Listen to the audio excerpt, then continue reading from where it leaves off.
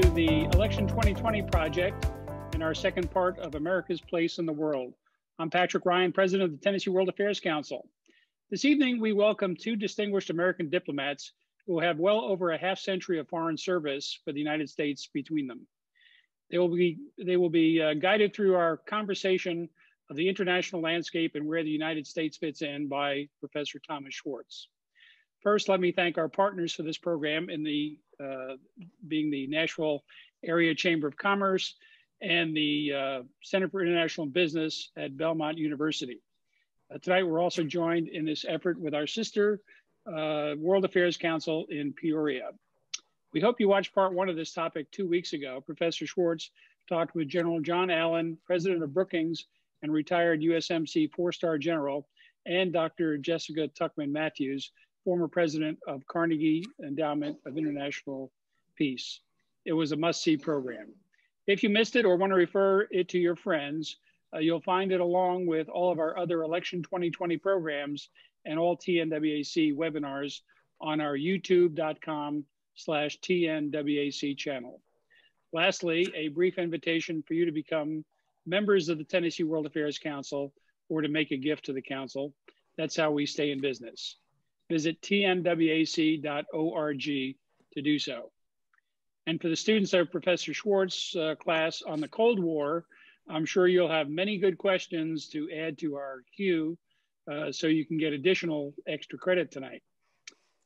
On to our program.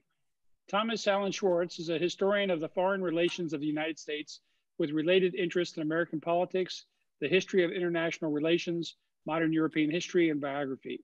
He is on the faculty of Vanderbilt University. His most recent book is Henry Kissinger and American Power, a Political Biography. The book has received considerable notice and acclaim. I read it and suggest you do too. Now I'm privileged to introduce and welcome two distinguished Americans to our panel.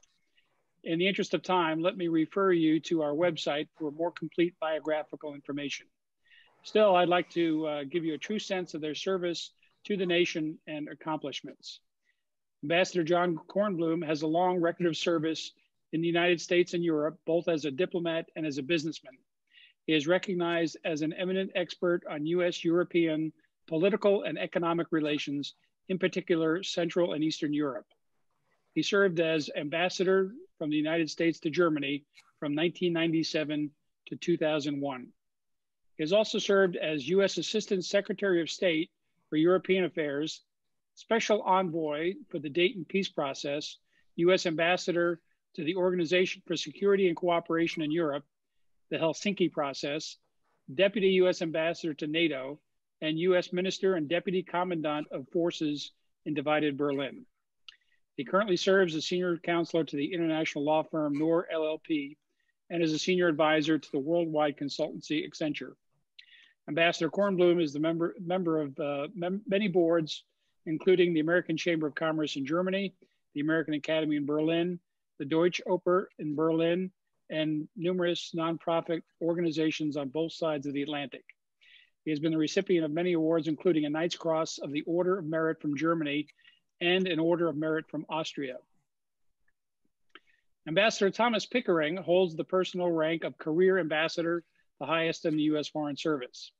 In a diplomatic career spanning 5 decades, he was US Ambassador to the Russian Federation, India, Israel, El Salvador, Nigeria, and the Hashemite Kingdom of Jordan.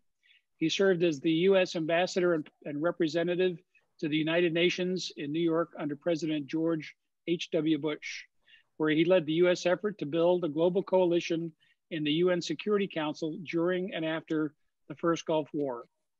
He also served as the US Undersecretary of State for Political Affairs under President Bill Clinton. Ambassador Pickering has also served on assignments in Zanzibar and Dar es Salaam, Tanzania.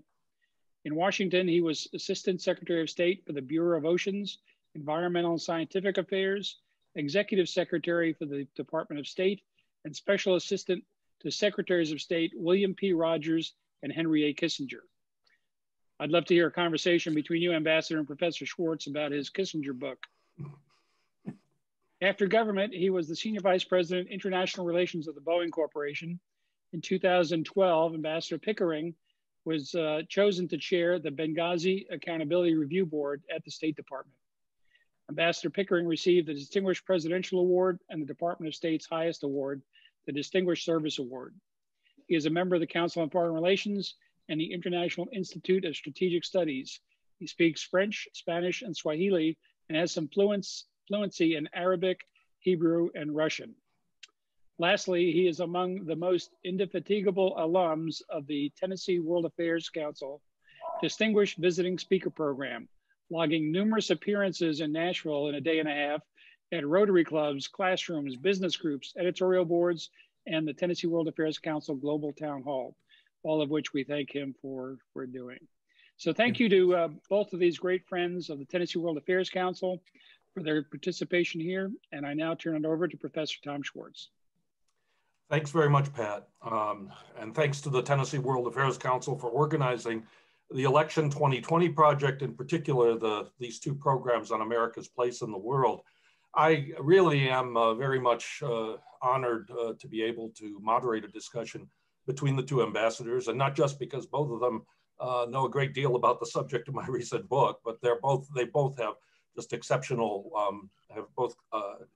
have exceptional service records to the country and to our nation. And I think this is a real opportunity to just explore their ideas on America's place in the world. What we decided to do was to ask both of them for some opening remarks, perhaps about between 5 to 7 minutes of remarks about the general topic, America Place in the World, what they want to speak about. And then we'll proceed to some more specific questions, both partially based on what they have to say, but also on some of the questions that we've already submitted. So let me start with Ambassador Kornblum and ask him to give us some opening remarks. Thank you, Professor Schwartz. I'm very pleased to be here.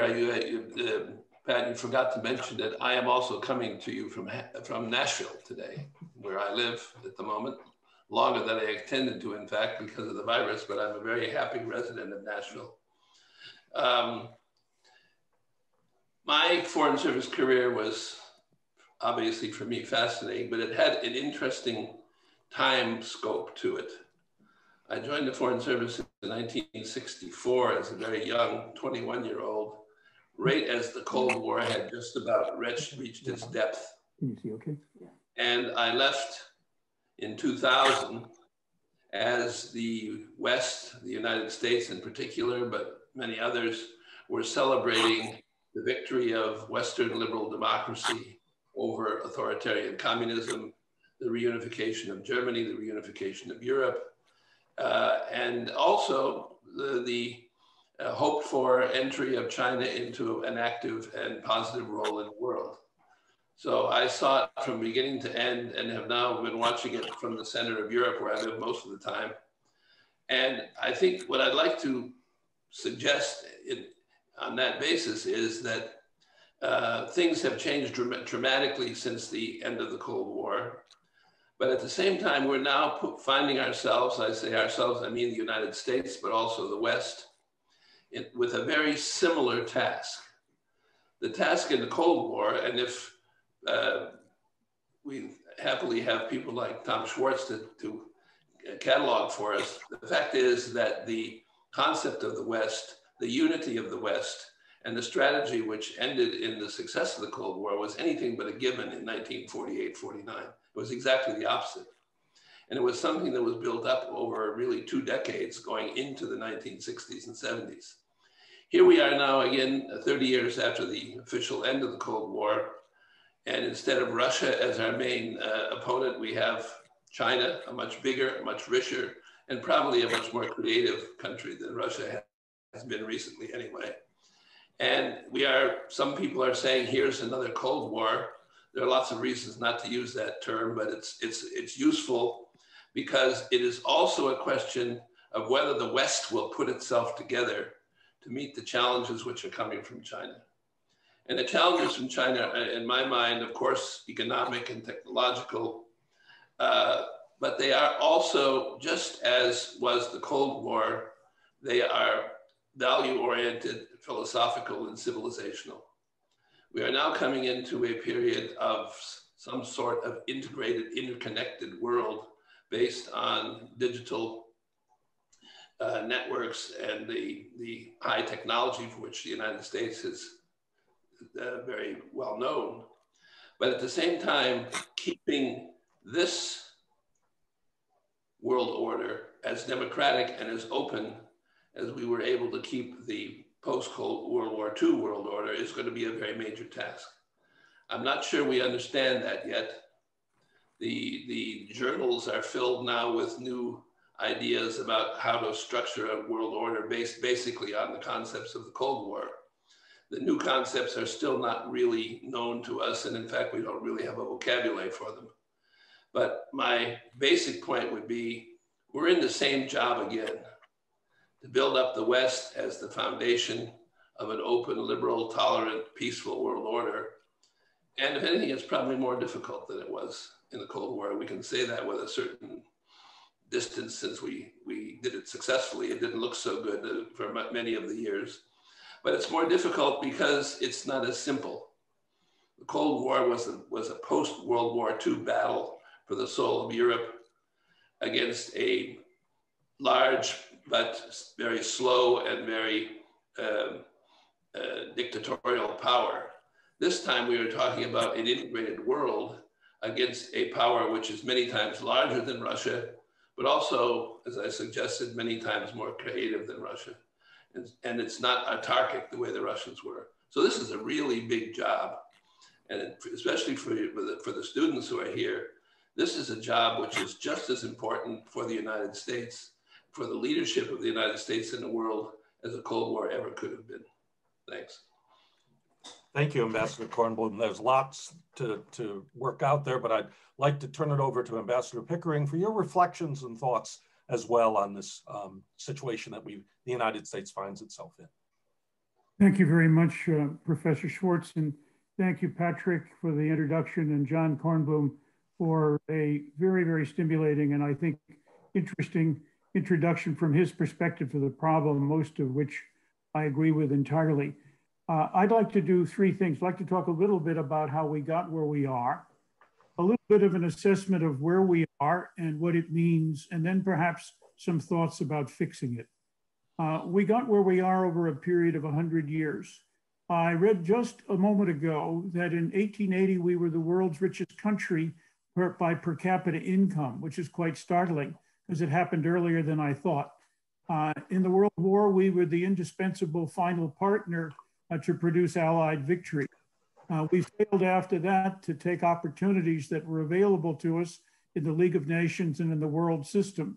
But in the Second World War, we were called upon again by a Japanese attack on us to requite all of that and to become a major player in the Second World War. There's no question at all that Russia made bigger sacrifices, or the Soviet Union, but we were in many ways the arsenal of democracy as we turned ourselves. And following it, as John has, I think, so cleverly limbed out in the Cold War, we decided with some care to play a very careful but very significant role. We were in that sense the partner state to whom everyone returned as new crises arose to ask us what we thought about those. In some ways, that still hangs on. We were the progenitors of the Marshall Plan, the creation of NATO, and certainly we were major supporters of the European Union. In addition, we looked around the rest of the world for partnerships that in one way or another might play a significant role in that long contest. Much of that changed with the end of the Cold War. My own sense is that we adopted a pattern of less consultation with friends and allies, even in the 1990s, than we had kept in the Cold War. And we began in one way or another to exercise our approach to international life more as someone who in one way or another was at the top of the heap and we knew it, than someone who in one way or another had friends and allies and other partners to bring along. On the other hand, we never got ourselves involved in conflicts in places and in ways where we didn't have very strong supporting coalitions. In the new administration beginning 4 years ago, much of that changed. Some of it had in fact also run downhill in the course of our interest and then invasion of Iraq, which in many cases people consider to be one of the most egregious mistakes we have made in recent years. In those particular periods of time, it is quite clear that, particularly in China, almost in a way that is perhaps overreaching to a significant degree, American decline has become the significant factor on the horizon, and one for Chinese, which for many of them is an inevitable and inexorable course of action taking us down. We will now have a chance in 4 days to vote to decide what is our future and how we should proceed.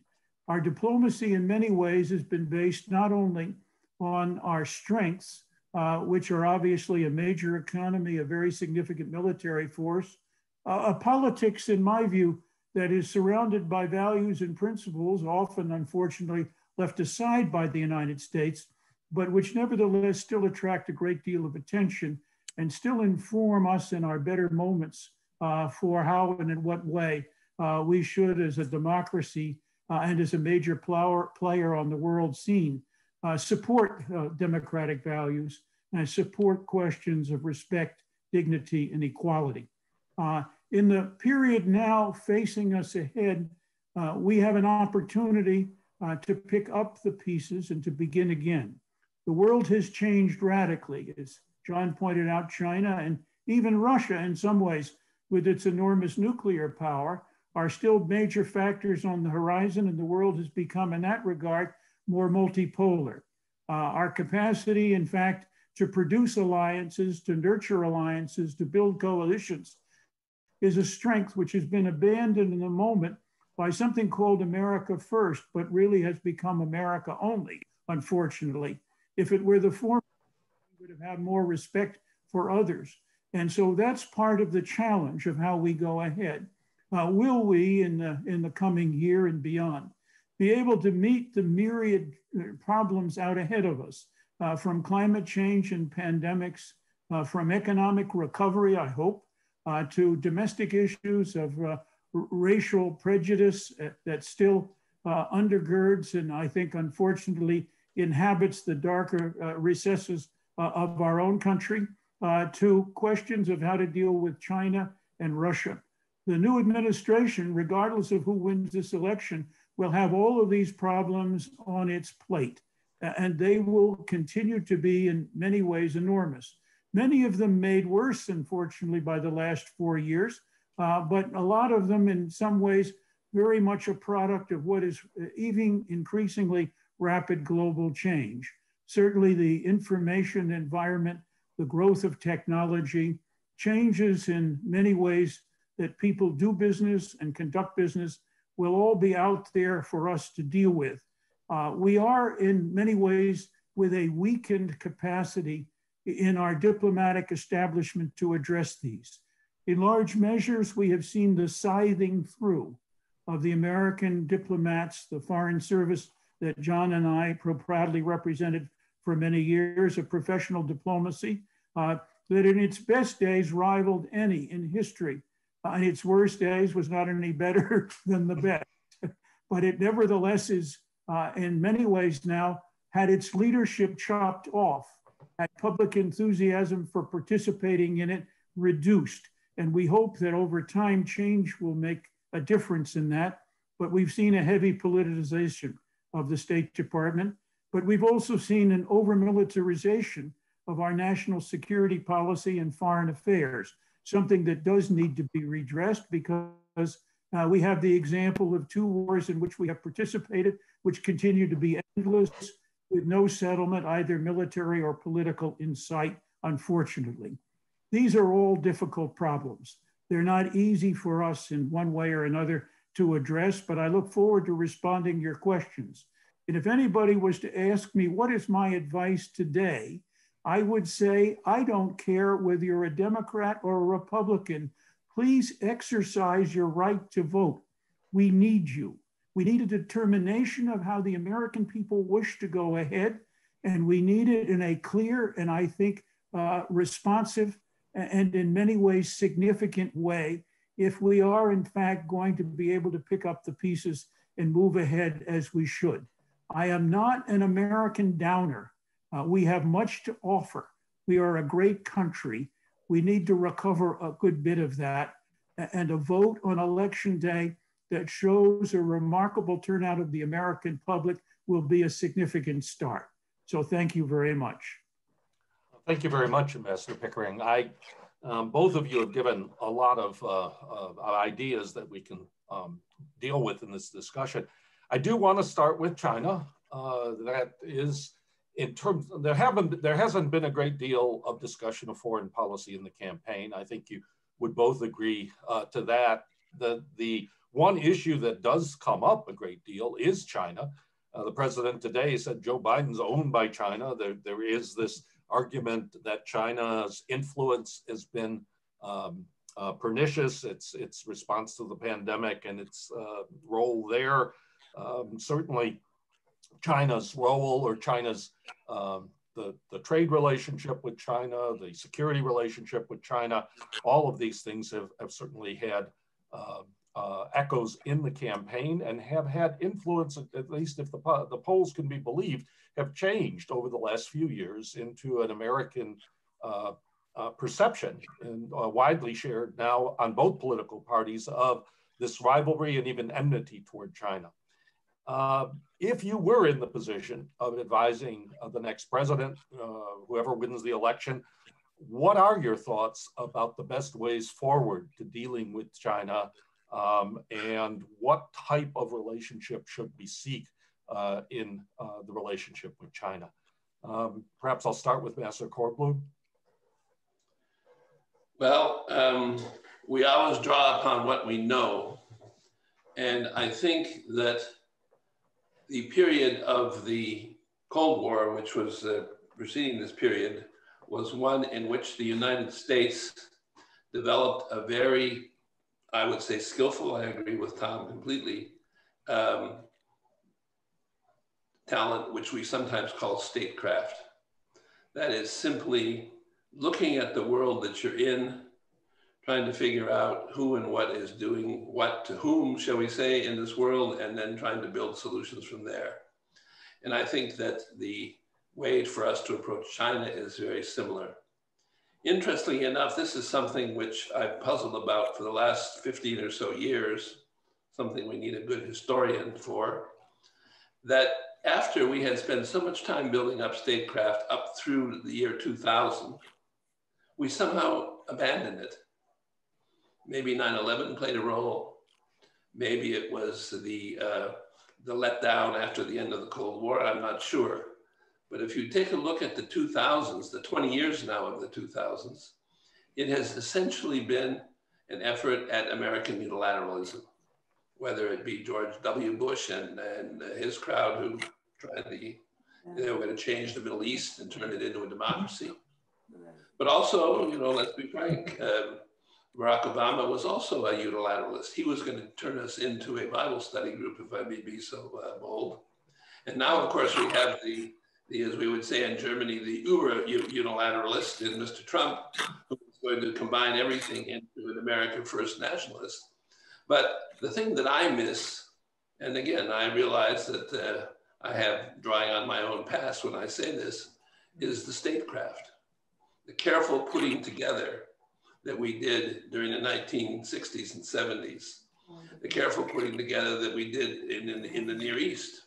Not always successfully, but we did have two major steps forward with the different two presidents who pushed us forward quite a lot. The careful way we built our relationship with Russia.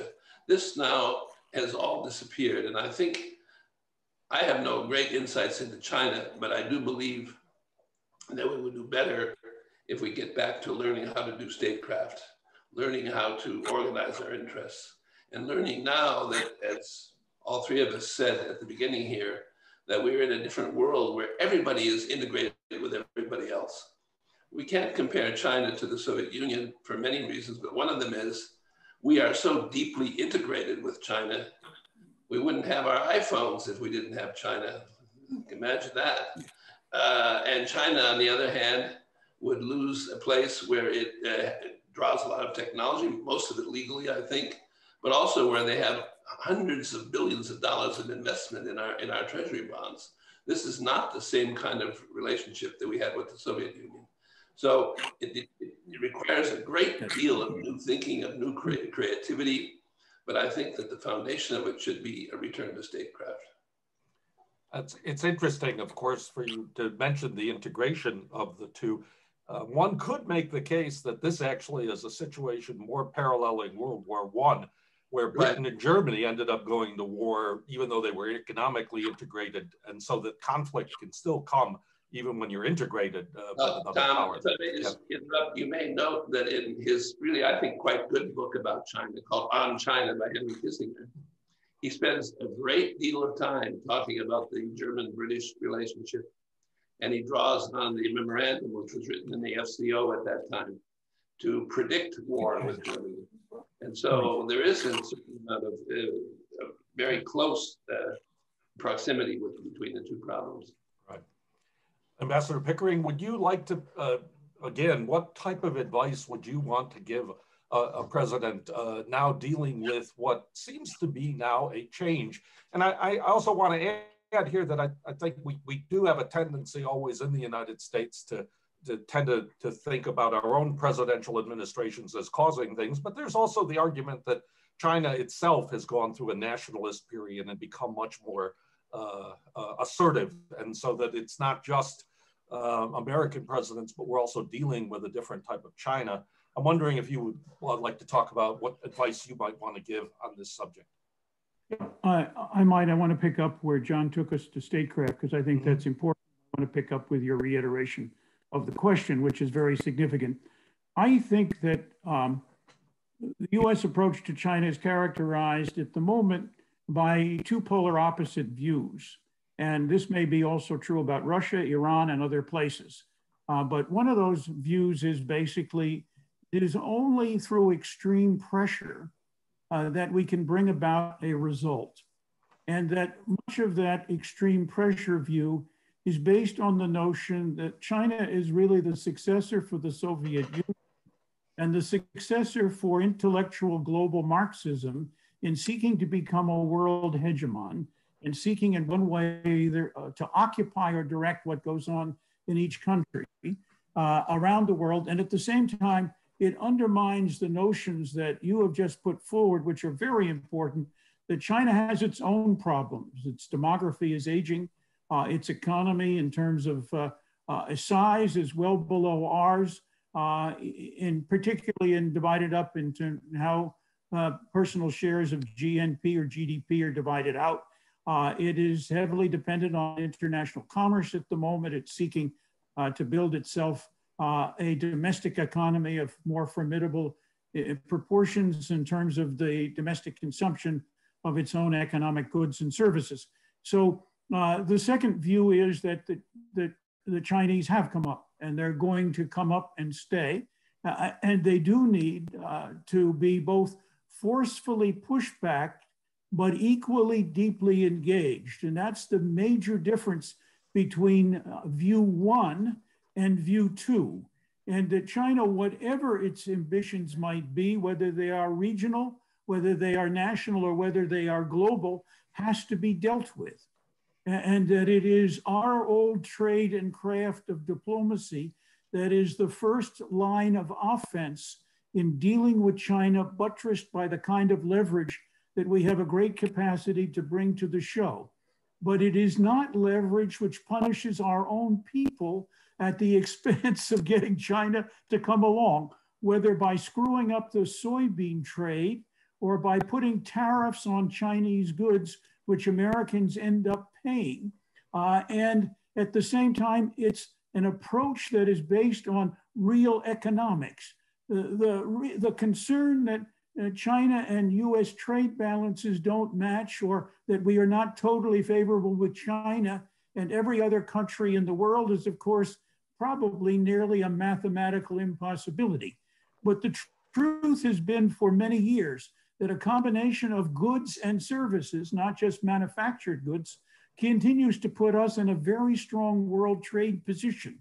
And we should go after China on trade issues that involve theft of patents and so on, things that are really out of sorts. And we should do everything we can to use China's position in the World Trade Organization to impose those rules rather than to screw up the World Trade Organization by withholding its capacity to make judgments about trade disputes and threatening to get out of it. And much of this is the same sort of thing in a different way with the World Health Organization, and how and in what way we perhaps relinquished too much interest in the World Health Organization to afford it to the Chinese. And this kind of an approach, the first approach, leads to the resolution of issues only by demonization and not by foreign policy strategy. And we have to continue to go back to that in whatever way we can. Diplomacy isn't going to solve all problems all of the time, everywhere, but it is a lot cheaper than military engagement. And military engagement, as we have seen in Iraq and Afghanistan, has not solved those problems, unfortunately.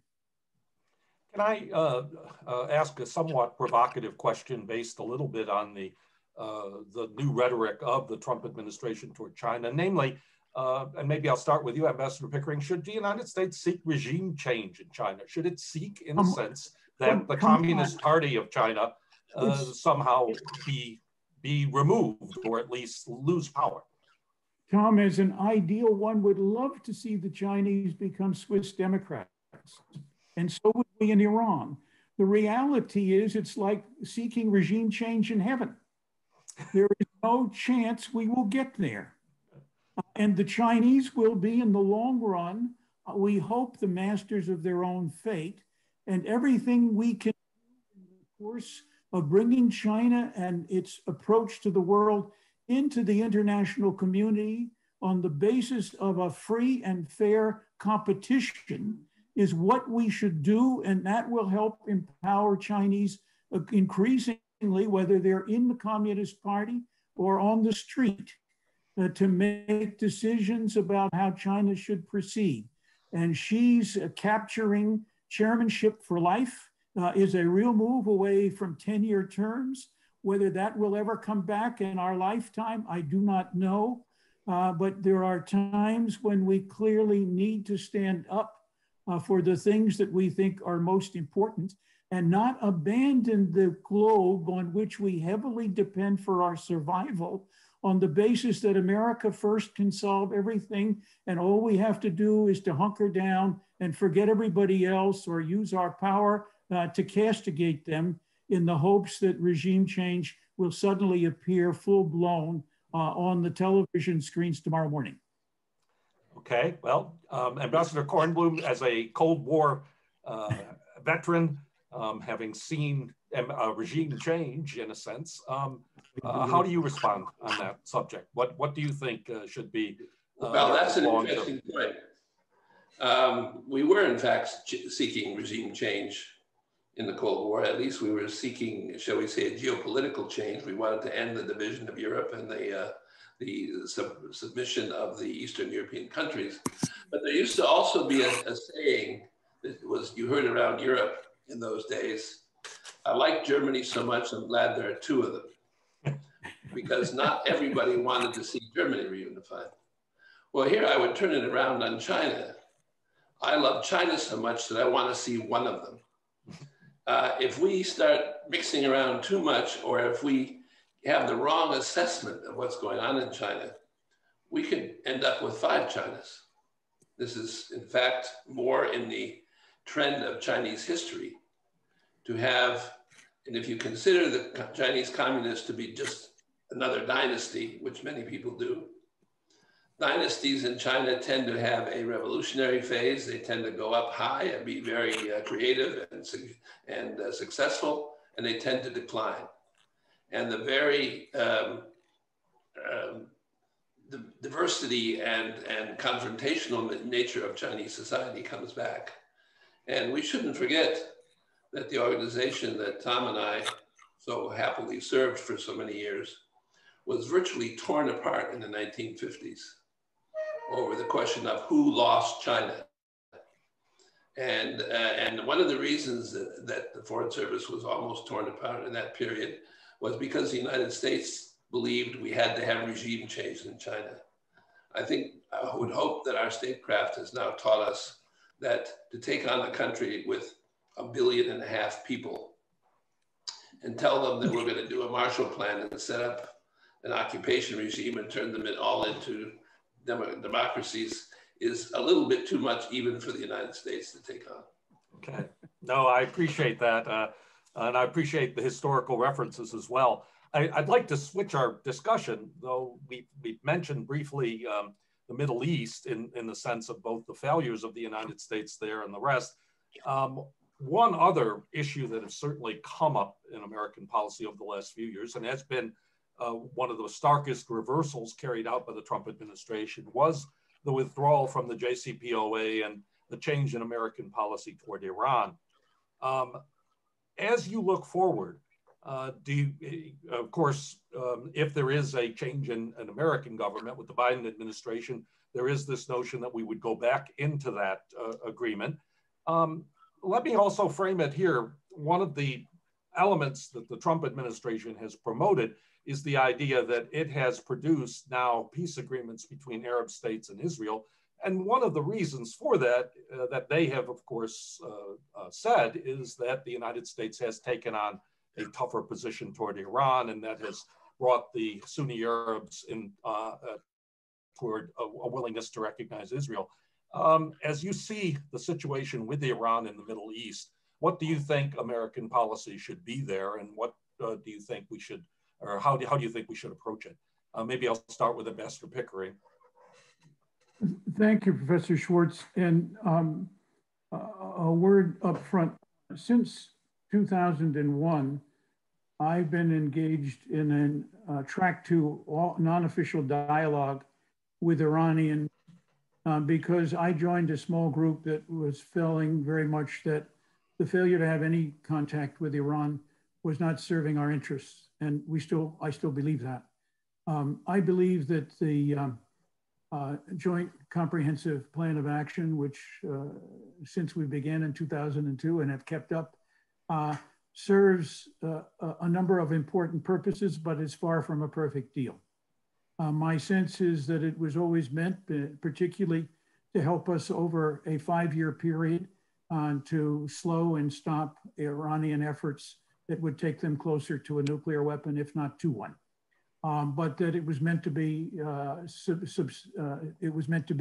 succeeded by more negotiations coming on to more tighter and more long-lasting controls. Other people have different views of that. Our removal of ourselves from the agreement, which violated international law, since there was no way of getting out of the agreement, since we put it in that way because we didn't want Iran to get out, is in itself a very bad action and has retarded things.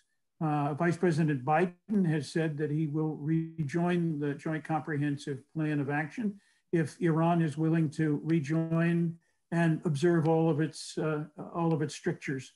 And we would have to rejoin by taking off the nuclear sanctions we've added on since we left. I think that's a very important step and very significant. And I think it should be done very quickly because Iran will face elections in May and June, which may well have a chance, in the absence of forward progress, in particular, bringing hardliners more into the program. Renegotiating now that agreement would mean that we would face having to take it to the Congress. Rejoining it legally would not require us to take it to the Congress. And in early days, particularly given the fact that many Democrats have deep concerns about Iran and deep distrust for Iran, having to go to the Congress now without continued Iranian good performance on the JCPOA would set the stage for a long, delayed, and perhaps bankrupt process to move them ahead. And the outcome of that is much more openness on the part of Iran in terms of restrictions on it to move further closer to a nuclear weapon, something that I think none of us want to see. Okay, Ambassador Kornblum, on the Middle East in general or just on Iran? How would you see it? I'll start with Iran. Again, go back to our basic point. One has to know who one is and what one's interests are. And the problem that we've had for many decades, and it got much worse after 9/11, was the fact that to many people in our country, I think we need to be honest about that, it looked as if a lot of this careful diplomacy that we were doing, and especially the JCPOA and other things, were allowing people like Iran, but also Syria and others, to run wild with terrorism. And that is one thing, especially after 9/11, which was very hard for the American population to swallow. I understand that completely. And it was then in the 2000s, especially in the first 10 years of the 2000s, a considerable militarization of our policy because we felt that terrorism was the really major goal that we had. But there's another major goal that we have, which I think mostly through luck, I don't know, Tom knows more about this than I do, but that there hasn't been that much proliferation of nuclear weapons in the last 20 years. But you don't have to be too smart to build a nuclear weapon these days. And there are lots of people who are certainly rich enough to do it. And there are lots of people who feel somehow threatened or wronged or angry by somebody else who could do it. And the reason that the JCPOA, from my point of view, I'm far from an expert on this stuff, but was important was first, it was putting a process, a cap on the whole nuclear issue. But it also did something which was really extremely skillful on the people who were dealing with it. We gathered together the entire West, all of our European allies, into a common position on non-proliferation. And not that they're all in favor of proliferation, I didn't mean that. But I meant that it was really a position that the United States was defining and more or less leading. These are the kinds of things which are hard to explain. Again, I think both of us can give testimony to the fact how hard it is sometimes to explain diplomacy to American congressmen. I can tell you some really fun discussions I had about that.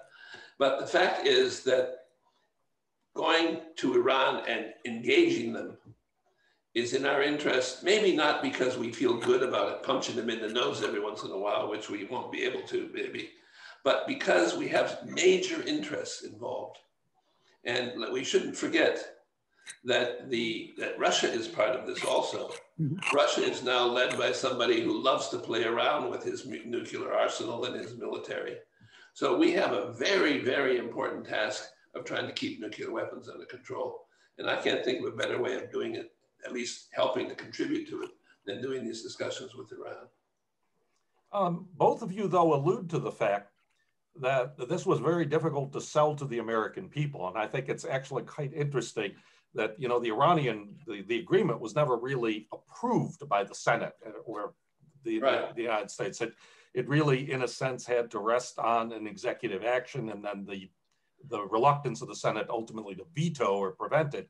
But you also raise, Ambassador Kornblum, in your comment, where I'd like to just follow up initially, and that is the question of Russia. And I'd like to get both of you at least to say a little bit about that.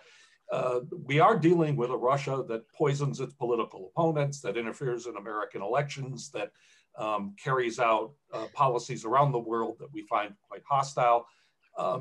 Yes, during the Cold War, we had to deal with the Soviet Union, make agreements.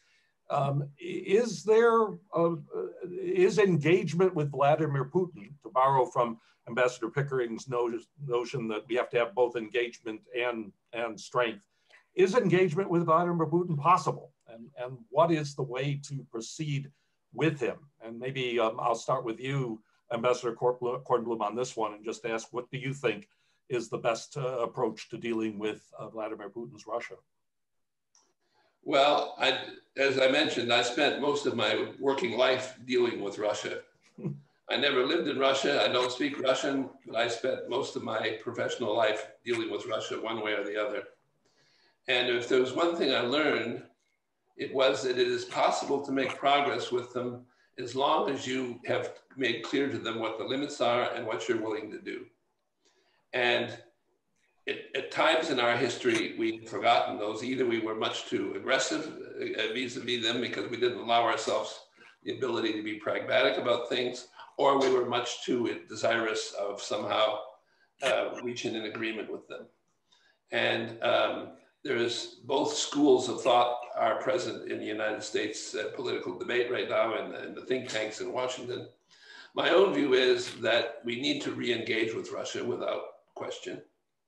We actually have a very good, a very useful foundation for doing so, and that's arms control, which after all was the very first engagement that we had with Russia with the nuclear test ban treaty in the 1960s.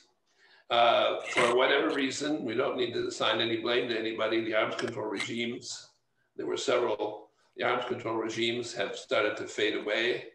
And I noticed that here at the end of the election campaign, the Trump administration seems now to want to keep the START agreement alive. I'm perfectly in favor of that, but there are lots of other ones that we could also keep alive. But the reason that President Kennedy chose nuclear test ban treaty at the beginning, chose arms control at the very beginning of this process, which later became known as détente, was because it was urgent, it was definable, and it was ultimately doable. And right now, there are lots of things which are not so doable with Russia. The whole question of Ukraine, for example, the whole question of the Russian, however you wish to define it, meddling in our affairs, the whole cyber warfare thing. They're very difficult to do. What is definable and doable is arms control. And if I were in charge, I hope that the new president is thinking about it in the same regard. If I were in charge, I would put a good deal of effort. I would try to come up with a larger agenda, not just arms control. I would seek to engage Putin, but not in the way either that it was done in the Obama administration, which, if I may be frank, I thought was sort of not very level-headed, or the way it's being done now, which is essentially zero other than whatever the president's personal relations with Putin are. I would try to do it in the way that President Kennedy started to do it, and it was carried on in other presidents, and start with something which is achievable, and certainly arms control is achievable. Now I'll add a complicating factor here. One of the reasons that some people, for example, including in the current administration, thought that the famous and difficult INF agreement was no longer valid was not because of American or Russian behavior, but because China is part of the equation. And so China has to be part of this equation. But if you go back to Henry Kissinger, the entire foundation of his détente theories, strategy, was triangulation with Russia, the United States, and China. Now, is that doable? I don't know. I really don't know. But I think that we will not gain too much credibility for arms control if we don't somehow get China hooked into it. Which raises a number of questions. Ambassador Pickering, what do you think is our way of approaching Russia, especially a Russia that does behave in so many ways between the annexation of Crimea and the fueling of a insurgency in the Ukraine, the poisoning of political opposition? What do we do with a Russia like that? Let me begin by saying a couple of things. I began my career with the negotiations for the nuclear test ban treaty in the Kennedy administration, and actually had as a job to prepare a draft of a comprehensive test ban treaty during that period of time. And I came very close to the end of my career, not finally the end, as 3 years and change as ambassador in Russia. So while I was not a Russia or Soviet expert, I had opportunities in both occasions to see things that I thought were very valuable. And everything that John has said, I agree with. And I think that add one dimension to it. I was around when President Kennedy made a remarkable speech at American University, which opened up the whole question of arms control and disarmament, which had been fraught with differences between the parties and between defense and state. And he did a good bit in carrying that over. And the limited test ban treaty, which began his successes in disarmament, was in many ways almost overturned by the Cuban Missile Crisis, by the Soviet move of of mid-range missiles in large numbers to Cuba, but something that I think we haven't paid enough attention to. 2 years ago, in an arms control discussion in Moscow with Americans and Russians, there were 5 Russian Soviet general officers. And one of the individuals on the Russian side in that discussion said, there is present among us a man who, in much younger age, was a lieutenant colonel and took his battalion of missiles to Cuba. And we looked, and certainly that man nodded. He was named. And he said, the thing you probably don't know is when he took those with him, he took the nuclear warheads. And he had permission to use the nuclear warheads if America invaded Cuba. And there were a lot of people who were wishing to invade Cuba at that time. I think it was the care, the understanding of President Kennedy and his ability to find an answer in mutual reciprocal steps, which he so configured that it was, in a sense, a political plus. But since then, after 10 years of examination, it became clear to the United States and to the Soviet Union that we had come closer then to what neither of us wanted and both of us thought should be anathema, that we really dug in on trying to build stability in the mutual nuclear posture. And as John has said, that began to open other doors for other kinds of accomplishments, particularly in the last 5 years of the Soviet Union. And I was around for the next 3.5, 4 years of Russia. And in many cases, we were able to do business, not necessarily because they had no other alternative, but because we had had this long experience of looking into the abyss and seeing our existence at risk and trying to take steps that in one way or another prevented that from happening.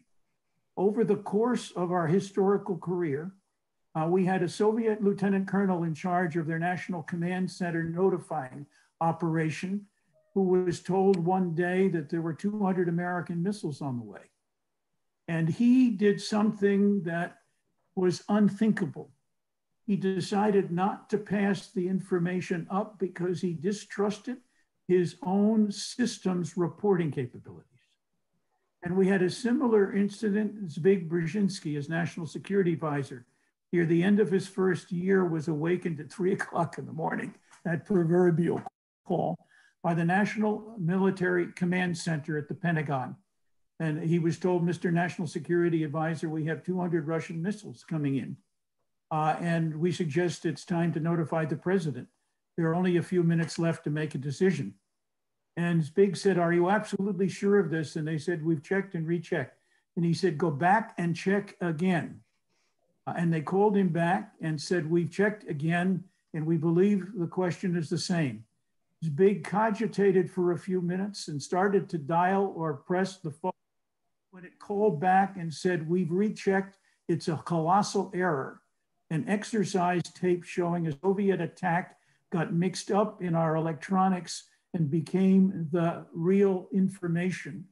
And Zbig and that lieutenant colonel saved us from the stupidity of an accidental approach to an attack, which proves that we need to do more and to do better, and that Russia is very important.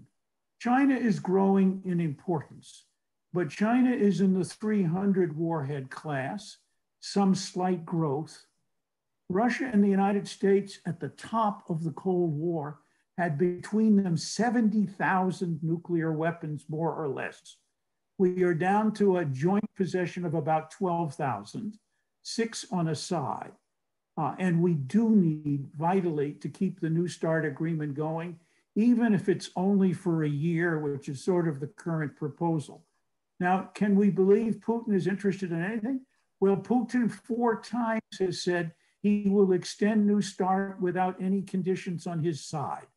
So it's very clear that he understands at least the necessity of building the kind of stability. And John, I think, is 100% right. If we can deal with the existential threats and build a record of action that's been completed, and verified, we can begin to build back the trust that's not in the system. Putin, in many ways, has taken advantage of some of the mistakes that we have made, including our initiatives in getting out of arms control arrangements to support his own popularity in Russia, something he cares very heavily about, by being more nationalist, more sphere of influence oriented, more belligerent about the United States. And every excuse we give him to use that as his own domestic puffing propaganda is something he grabs onto because he sees his own future in trouble and needs to have that popularity, even in the Russian system, to be able to stay in charge. And he knows very well that in the system he's built on top of communism, the succession of leadership is not established. Much like the czars, you had to die before somebody else came in. Much like the Soviets, you had to be dismissed before somebody else came in. And the questions of your life after that were on tenterhooks. So this is a very important part of the political world in which we live. Ukraine is going to be hard as hell to solve, but we need to be tough about it. I think we need to play a slightly larger role. The Europeans have tried at the so-called Minsk agreements, but have never been able to keep those agreements kept on the Russian side. And to some extent, the Ukrainians have had some of their own slippage. But we need something more solid than what we have. And we need something that over a period of time will work to the goal of the irredentist forces in Eastern Ukraine having to stay part of that country, perhaps with autonomy, I do not know. But in one way or another, it has to be something the Ukrainians agree to. But it also has to get the green men and the other folks out of the picture. And hopefully that will be something that the next administration in the United States, rather than extending a loving kiss to Putin, will in one way or another speak sharply and carry a big stick. You raise an interesting point, and it's one that I want to bring up since Ambassador Kornblum was in Germany for as ambassador. This week, Politico had an argument or an article about those Germans with an expletive connected to it, and the argument being, can the United States, maybe with a new administration, recreate some of the cooperation with Europe that might allow it to do things such as Ambassador Pickering was discussing, namely have real agreements with Russia. Are our interests and Europe's interests in that sense ones that can be brought together, or have we really diverged rather strongly over the last few years in how we approach problems like Russia and China, and that this issue with Germany, which goes back not just the Trump period, but earlier. And I'm wondering what, as someone who knows and lives in Germany and is quite conscious of the politics of that country, whether Ambassador Kornblum, you think there is the potential for a more cooperative approach with Germany that could be used in relations with both Russia and China? Well, yes, I do. One of the advantages of having been around a little while is that you've seen things come and go several times. We've had several of these kinds of eras with our European friends. But the fact is that we are joined with them. I once wrote an article in which I said, we in Europe are planted in the same soil and we can't pull our roots out of Europe any more than they can pull their roots away from us. We are simply a community which has existed actually for 400 years. There's no question about that. The real question is not that. And I can tell you, I spend even now, thanks to Zoom, I spend several hours a week talking with German groups about what's going on. And there is no question about the fact that all that the Europeans in general want is for the United States to take account of their points of view, which often frustrate us, by the way. I'm not going to try and change it. They often frustrate us. Now, I would say two things about Germany because I think it's very important. I did a project at the American Academy in Berlin 2 or 3 years ago, and it was called the New Strategic Triangle. And our conclusion was that the new strategic triangle is going to be a networked digital triangle. Much of the stuff that we talk about geographic is not so important. And that the 3 feet of this triangle, the 3 points of this triangle, however you want to use it, are going to be China, the United States, and Germany, not Europe, but Germany. That's because the Germans are the largest in Europe, but also they're the most geographically well positioned. They are the only Europeans who really care about the East, other than for trade, but Germany cares about it for an existential reason. And they are also, and I use this word as a term of the art, unrelenting. That is, Europe is becoming German. I'll just tell you this very directly. It's becoming German, but not in a bad way. It's as we think about from the past. Rather that Germany is just, doesn't stop. It doesn't give up. And Angela Merkel is not only one of the most respected persons in the world, she is the voice of Europe. Now, I don't want to overdo this, but the fact is it shows that the United States has a big multiplier of its interests in Europe. This is what I've always tried to argue. We're not doing the Europeans any favor. If you went to a new president and said, hey, I've got this plan for you. There are 500 million people over there, and all they want to do is to have us lead them. Is that okay? Almost anybody would say yes, except in the last 20 years, 3 American presidents have said no, that they didn't want to lead us. And this has a little bit to do with who we are. We're an immigrant country. We don't like to make compromises with the countries we left. Let's just be blunt about it. That's why we're here. If we wanted to stay there, we would have stayed there, but we didn't.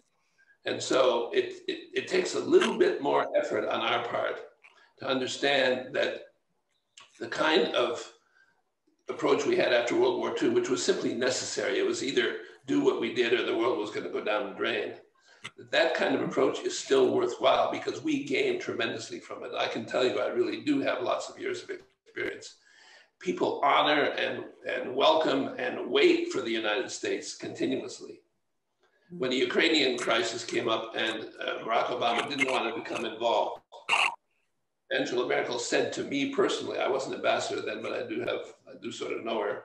She said, doesn't your president realize we can't do this? We need you to do this for us. And this is something which is hard for Americans to understand, that we are the putty, the glue, the framework, whatever you want to call it, that holds all this together. And if it means that we might sometimes have to hold back a bit, we have to referee a little bit, then that's the advantages we get when you have a few people like Tom and me who earn no money and who get no respect most of the time, that we were out there making sure that America had a strong position, not only in Europe, but also in Asia. And that America wins from this. We never lose from it. We may sometimes have to swallow our pride, which may be the hardest thing of all, but we don't lose from it. And this is what, again, if I may, I know some of your students are here, if I may speak to the future. The next chapter of American history, whether it be a digital world, whether it be a multipolar world, who knows what it's going to be. But America is going to win by being open and gracious to others and not by being rambunctious and aggressive against each other. That's a sign of weakness. And we've been weak in the past 15 years or so. We just have to be honest about it. So that's why I think Germany is important, but it's important mostly because it gives us this projection of our interests all the way into the center of Asia. I have many more questions, but I want to ask Pat, are there some questions in the chat that we might want to turn to the audience now, actually? Yes, Professor Schwartz, thanks so much for that. We do have some questions in the queue and coming in via Twitter on our Facebook Live connection. Let me start with a question on Russia, and I'm going to combine 2 questions here. Angela Weck, who's with us in the broadcast, and Angela is the Executive Director of the Peoria World Affairs Council. So we salute our sister World Affairs Council there, and we'll see if what's the saying? If this flies in Peoria, if it if it could play in Peoria, yes. play in Peoria. Play in Peoria. So Angela asks, what advice would you give the president for dealing with Russia concerning Ukraine, Syria, Venezuela, and how would that advice differ depending on whether it is Trump or Biden? Ambassador Pickering, do you want to take that? And I've got a follow-up for Ambassador Kornblum, and it is via Twitter. Ambassador Kornblum, what do you make of the bizarre relationship between Donald Trump and Vladimir Putin? Ambassador Pickering, first part. Yes, I think I've already addressed the question of Ukraine in some regard. I think a greater and more active role on the part of the United States to support and be part of the European consortium and something called the Normandy Group, which has almost died out, but can help. An effort to deal with Ukraine on the basis of reinforcing and strengthening and hopefully monitoring the Minsk Group Accords, an approach which in many ways still is required to build the Ukrainian economy, which was its weakness, was one of the major questions that's got us into this, to fight corruption and to use the new president of the Ukraine, who seems to be moving in that direction, to support and strengthen that. So internal problems do not debilitate Ukraine the way they did 4 or 5 years ago when this whole thing started.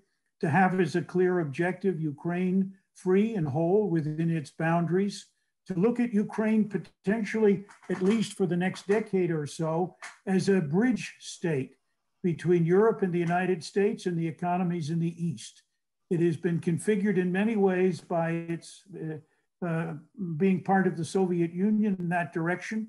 There ought to be the possibility over time of perhaps some very wise heads knowledgeable about both the Eastern economies and the Western economies to see whether that bridge function could be a little more institutionalized, whether Ukraine could be some kind of a useful part of the European Union, while it is sometime a useful part of essentially the customs union to the east of it. These are all useful ideas. They have to be pursued with some care. They will take time. They are diplomatic. On Syria, my view is that while many people believe that Russia and President Assad have won the war, I think it'll be a long time before they see the fruits of victory. I could be wrong, but that's been my experience. We began a year and a half ago counting their victory as pretty much inevitable. But there is a political workout that has to take place. And so far, neither Russia nor Turkey nor President Assad nor with UN help have they been able to work out anything that in one way or another looks like either a ceasefire or beyond that, a new government for Syria, which could be broadly acceptable. Russia, in this sense, has both achieved a new structure and a new role in the Middle East and can speak to everybody. But Russia has shown up until now an insufficiency of capacity to make things happen. And going back to what John said and what I started out with, we are in effect the reference point for many people when it comes to international problems. I do not see us diving into Syria now, but I see us watching and waiting for that opportunity when perhaps our heft, our innovative capacity, and our diplomatic approaches can be useful in working out something in Syria. I think that we have a small number of troops in eastern Syria. I think we should keep them there, both to keep the Islamic State from becoming resurgent, and secondly, to continue to support our friends, the Kurds, who have been betrayed many times by many allies, and recently several times by the United States, but who at least deserve respect for the sacrifices they have made for our joint interests. And while the notion of a Kurdish state seems to be totally beyond the capacity of anybody to produce, we need to be loyal to them as members of the Syrian polity in a way that at the end of this, they have respect and dignity and a place of equality in the future of Syria. Venezuela is one hell of a morass. And I wish I could tell you there was an easy way out. Most of us who have dealt with it have believed that there is an electoral out. But the coming elections, which are Maduro only, Maduro run, Maduro patronized, and likely to be Maduro manipulated, are not the answer. So far, the international community, as much as it has come together, has not yet been able to approach the question of a negotiated way out.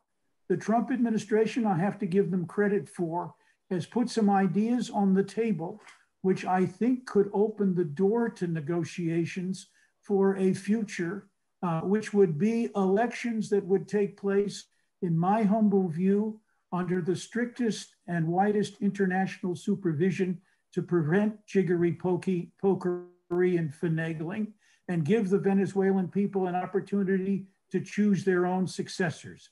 Those elections could be taking place for a new National Assembly. They could be taking place for a new president. Whatever it is, the Venezuelans can be brought to agree to. Unfortunately, these days, I do not see them taking place without some very significant continued pressure on Maduro and with some flexibility in getting those things started. I wish that our friends in Latin America would be more united, more committed, and more focused around this, because the hemisphere counts, and the words of the hemisphere inside the hemisphere with our own with them could make, I think, a better difference over the longer term, but it'll take time. Russian intervention and Iranian participation in Venezuela are not helpful. Maybe it's time to have, once again, some heart-to-heart talks with the Russians about what could be done. Russia is there mainly to stir up support for Putin at home and to stir up trouble for us here. Its long-term interest in the future of Venezuela is very narrow, very focused, and very Russian, and something that I think over a period of time, we could convince them is dangerous and debilitating, and they could be helpful in a solution. Whether they are absolutely necessary or not for that solution is hard. Much can be said about Iran, but it will take a relationship with both of those countries we do not have, and which may take us some time to achieve. Master Kornblum, Putin and Trump. What's going on there? Or Putin and Biden, either, both of them. Well, I don't know what the relationship between Putin and Trump is. I'm suspicious about it, but I think it's better that we try to think about Russia regardless of what their relationship is. We have a choice now with Russia, which we had also 50 years ago, right this year. And that is, do we treat Russia as an eternal enemy for whom something resembling regime change is the only way to solve it? Or do we try to do something with this very difficult, enigmatic, complex, frustrating, another 20 words could be added to that country. 20 years ago, 50 years ago right now, we began with the era of détente, which President Kennedy actually started, by the way. I had lots to do. I knew very well personally Willy Brandt and Egon Bahr and these people. To a man, they always said to me, our inspiration came from John F. Kennedy and the nuclear testing agreement. So the Americans were the ones who made the move with his famous speech in American University. We have to do that again. And we went through a phase where we had lots of progress. I myself was a major participant in the whole setting up of the so-called post-Cold War security order with Russia. I actually drafted many of the documents. We thought that we had begun something new, but it went sour fairly rapidly. And we now have to start all over again, basically. And I think starting all over again means, first, that we make a basic decision that we're not going to turn Russia into Peoria. if I may put it that way. It's Russia is going to be Russia. But at the same time, we can't expect that we're going to have a Russia that's our enemy. There are democratic forces in Russia, strong democratic forces. There are people who believe in change in Russia.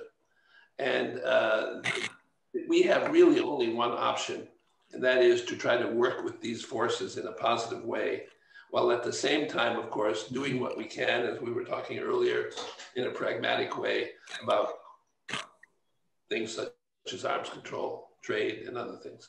Now, what is Putin's psychology? I haven't the slightest idea. I think his psychology right now is survival. Anybody who's been a Russian president for 20 years must feel steps around his door every night, wondering whether he's still going to be there. So Putin has a very strong interest in survival. And there's no reason why the American president can't help him deal with that interest. But the basic, so I have no idea what Putin's psychology is or how we should deal with him.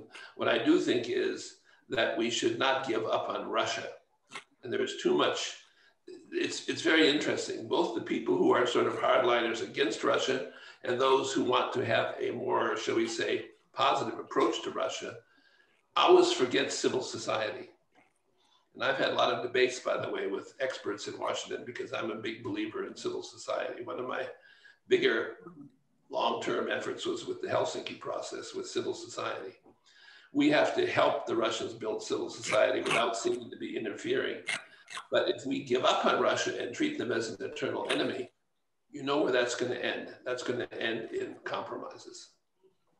You cannot compromise with a dictatorship. And if we really believe that it is an eternal dictatorship, we will end up with compromises. We'll end up giving up our positions. We will end up giving up our interests.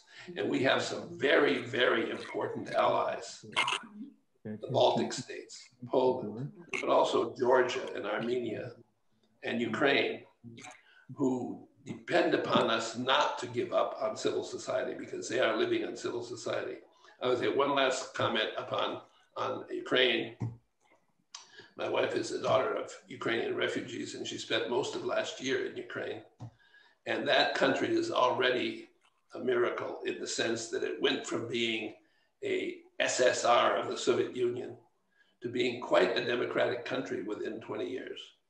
It's got corruption, it's got territorial issues, it's got differences between East and West, it's got all sorts of things. Who doesn't? But when you go to Ukraine, you know you're in a Western country. You're not in Russia. And Ukraine, I agree completely with Tom. We need to help Ukraine. We don't want Ukraine to have total enmity with Russia for the rest of the time. This wouldn't work. We have to help Ukraine find a niche there, which is part of the West, but also a bridge to Russia and to the East. Thanks for that. I'm going to combine two questions here. If I had a chance to ask a question, I guess I'm not allowed to, but Ambassador Kornblum, I would ask you the question: if Europe is becoming Germany, will that mean the trains in Italy will start to run on time?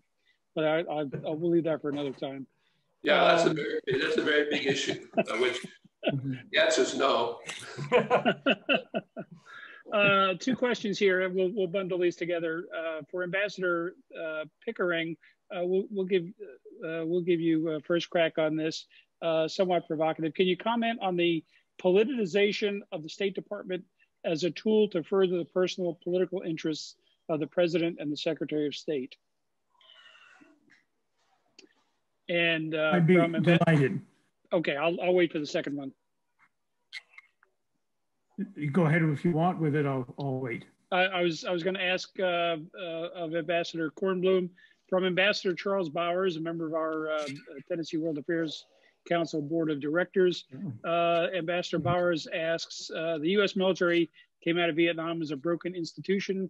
There are many who believe the U.S. Foreign Service will emerge from the Trump administration broken, gutted, and overstretched. How do we recreate a U.S. diplomatic corps that is the envy of their peers around the world and strongly supported by the American public? So Ambassador Kornblum, if you could think about that one for a minute, and Ambassador Pickering, if you could take the question about politicization.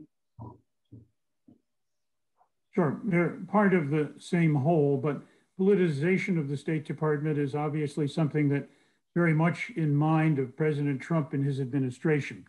For example, I mentioned earlier, I think, the scything through of the top grades in the Foreign Service in terms of pushing people out. And certainly dismissing people without reason is illegal, but they found ways to put people in positions they wouldn't want to work in or offer them nothing in the way of a serious job in order to get the move. But over time, every individual in the top grade in the career ambassador side of the State Department went out during the early part of the Trump administration. Conservatively, 45% of the next group went out and 20% or more of the next group down. So of the top three groups in rank in the State Department, you can see what happened. And these are people with 15, 20, 25 years experience. That doesn't grow on trees, and it's not something you hire off the street. And with greatest respect, working in government is different than working in industry. In industry, and I've worked in industry, you have certain financial and other commitments that you want to make as a firm. In government, you have 435 members of the House of Representatives and 100 in the Senate and the White House, and you work for all of them and for all of the people. And each one of those individuals feels ownership. Back in 1870, we decided that political appointments of the civil service led to corruption, desuetude, poor performance, and failure. We began by reforming the civil service. In the 1920s, it became clear that in the State Department, we needed to create a professional.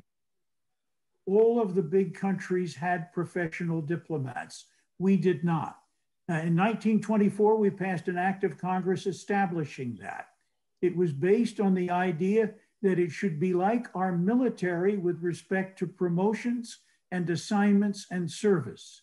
It is one of the few places in government where there are 6 to 8 ways we can take people out of the service for failure of performance. And that's unusual because in the civil service, you have to prove a case in order to do that. So people serve in a way on a basis of a merit and highly competitive professional system. In the State Department, the most important jobs, and John Kornblum had one for quite a while, are the Assistant Secretaries of State. There are 28 such jobs, and right now there is only one professional in those 28 appointments, where normally in any administration, at least 2/3 of those jobs would be professional.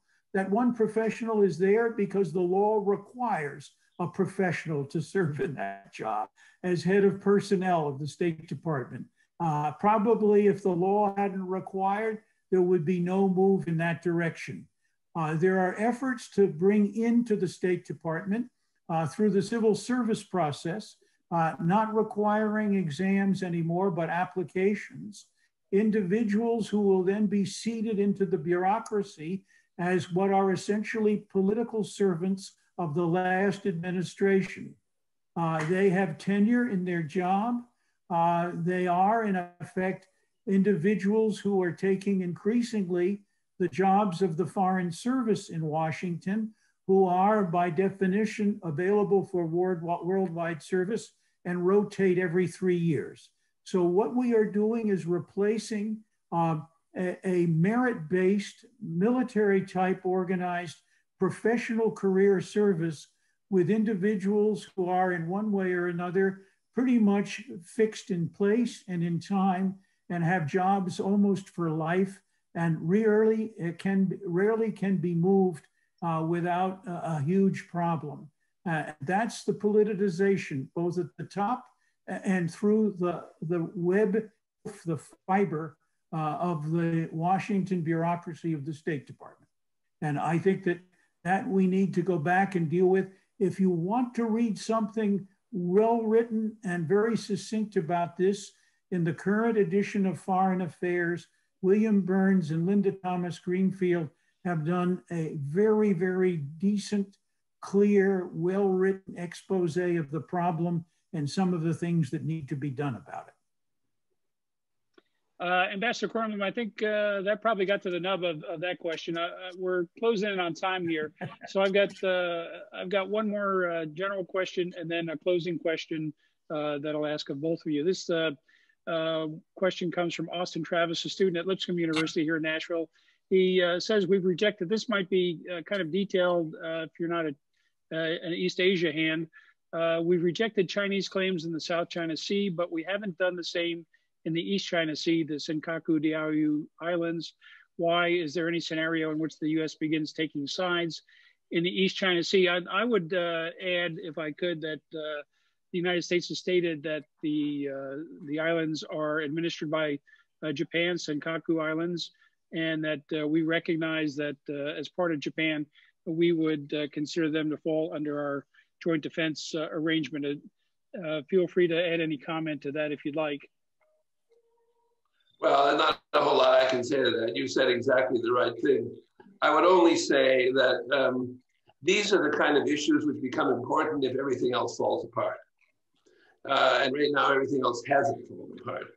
And so it's, as you said, it's very much fun sometimes to go through these things. You could talk about the Sakhalin problem with Japan, also with Russia. I mean, there's a whole lot of this stuff going on. The real question is, are we going to put a framework back in place? And here I would put in a word, which, by the way, both Hillary Clinton and Donald Trump opposed in the last election, for the so-called Trans-Pacific Partnership, which is a actual, I think myself, brilliant diplomatic construction to help the United States build an alliance around China. And it was turned down for domestic political reasons, which I can understand, but it's too bad. I hope myself that the next president, if he's a President Biden, will resurrect both the Trans-Pacific Partnership and the Transatlantic Partnership, which was a similar thing. These are the kind of ways in this new digital world that the United States is going to exercise influence, not necessarily through NATO, although it's very important. I'm a big aficionado of NATO, but we have to get into this new kind of relationship. And the Transatlantic Partnership and the Trans-Pacific Partnership both were ways of doing that. They were really quite creative and came out of the American bureaucracy, by the way. And I hope that we will pick them up again. Let me ask in our last couple of minutes here a question from our Facebook live broadcast.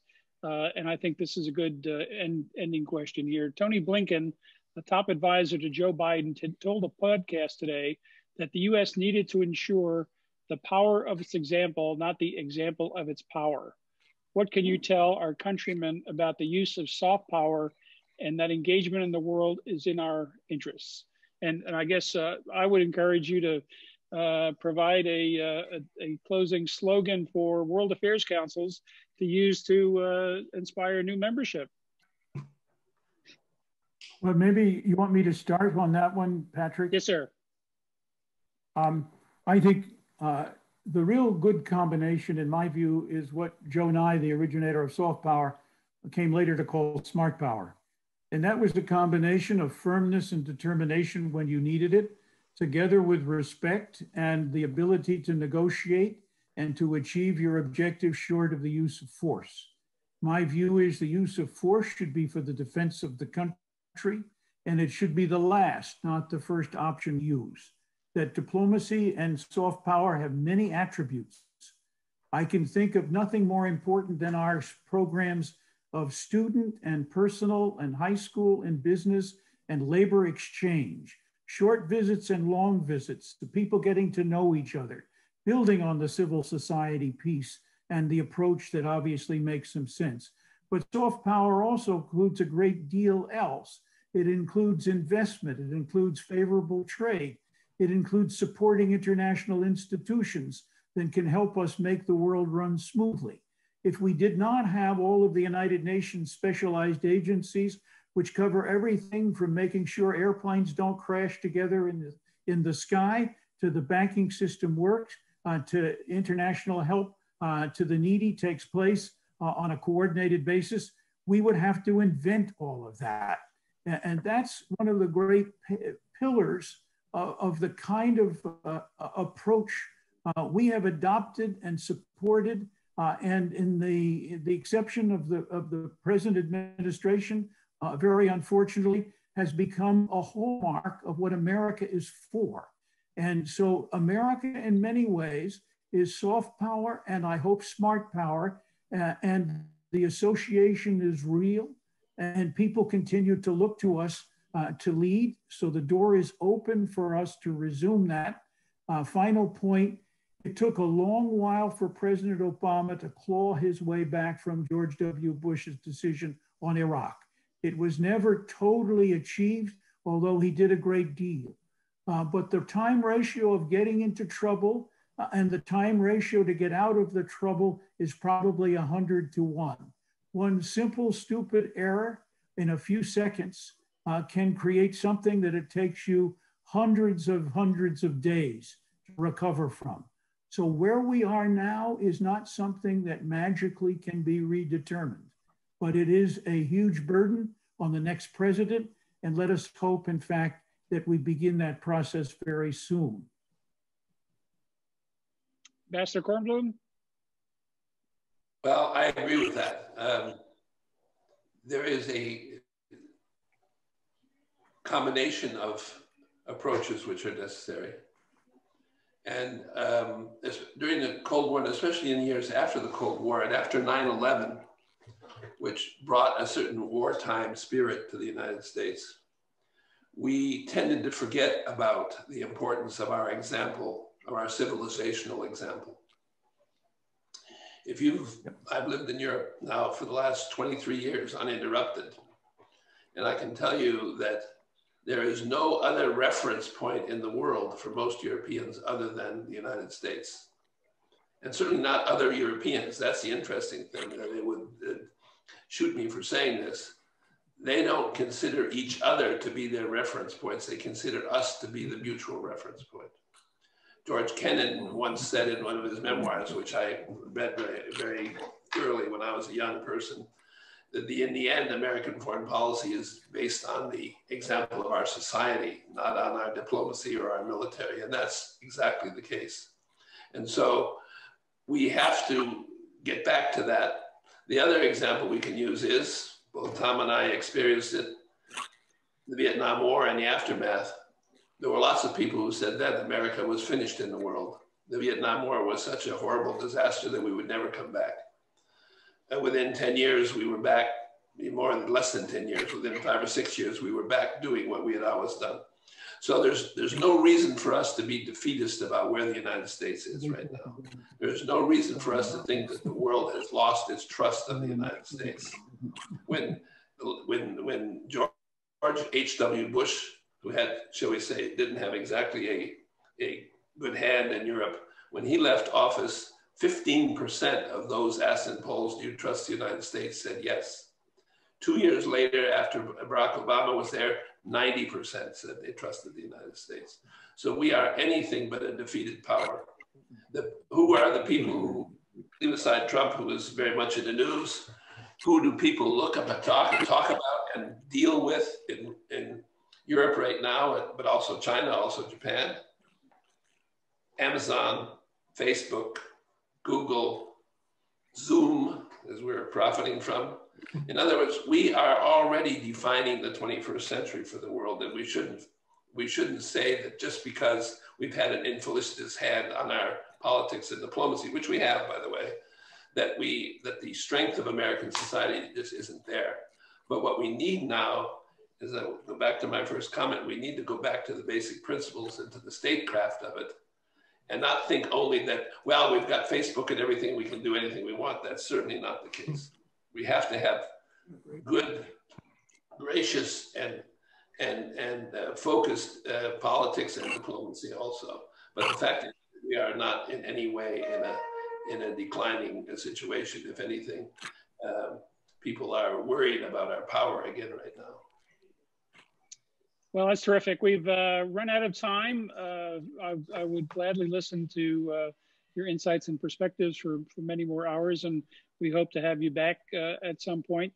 But on behalf of the Tennessee World Affairs Council, the Nashville Area Chamber of Commerce, the Belmont Center for International Business, I would like to send my great thanks to Professor Thomas-Schwartz for being a friend of the World Affairs Council and moderating programs like this, Ambassador John Kornblum and Ambassador Thomas Pickering for your lifelong service to the United States and your continued sharing generously of your wisdom and perspective on these issues. Lastly, I would remind people to become members of the World Affairs Council. And as Ambassador Pickering noted, please go out and vote. Whether you're red or blue, please vote.